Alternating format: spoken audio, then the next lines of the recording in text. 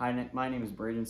I'm a senior in high school and a part of the youth group on the student leadership team. And today I'm going to be sharing with you guys something I've read in the Word, something that really stood out to me, something that is very important to think about at a time like this.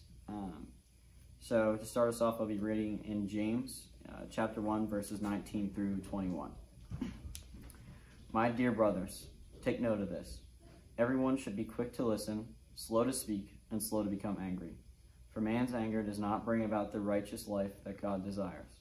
Therefore, get rid of all moral filth and evil that is so prevalent, and humbly accept the word that is planted in you, which can save you. So I think this verse is really important at a time like this, because right now we're all cooped up in home with our families all day, every day. And when you're around people a lot, there are plenty of times when you can become frustrated with one another, when you can become slow to listen and quick to speak and quick to become angry, and when tensions arise between you and your family members, when you've been around each other all day, every day, something that we're not really used to, but has been happening a lot for the past couple months as a result of the virus. And so I just think it's important that we all take to heart the words that everyone should be quick to listen, slow to speak, and slow to become angry. It's very, very important to listen to one another and to speak with each other, because we are families. We are supposed to love each other, and we're supposed to be able to have a special relationship that you can't really have with anyone outside your family, besides when you become, an adult and have your own family. But I just think, as far as the second part goes, for man's anger does not bring about the righteous life that God desires.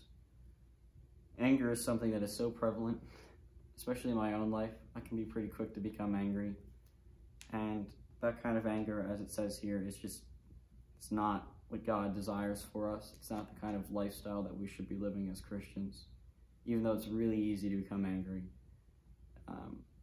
Very easy, and quite honestly, when you get angry, it's usually because you feel wronged in some way, and you seek to have justice. You want the reconciliation, but if you're angry, it's going to be a lot harder to achieve that reconciliation with the other person, because you might end up being quick to speak and slow to listen.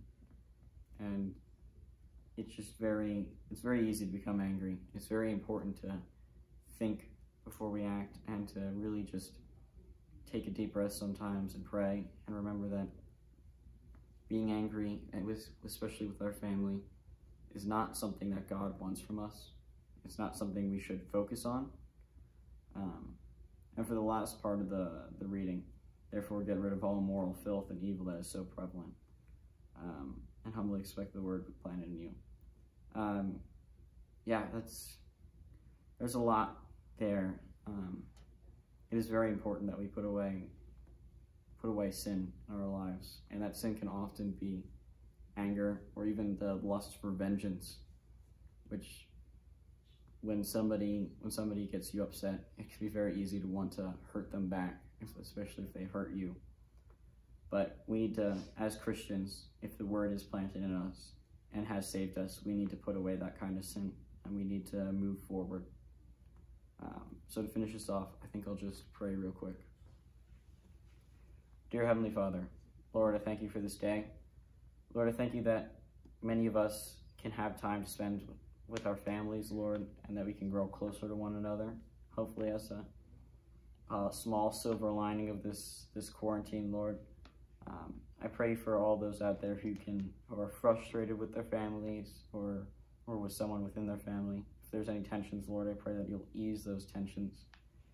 I pray that you'll help us all to continue to put away the moral filth and the sin in our lives, and to focus on you and make you a priority in our lives, Lord. I pray that everyone here will continue to stay safe during a time like this, and they'll continue to think about you as a priority in their life. And in Jesus' name I pray, amen. Thank you.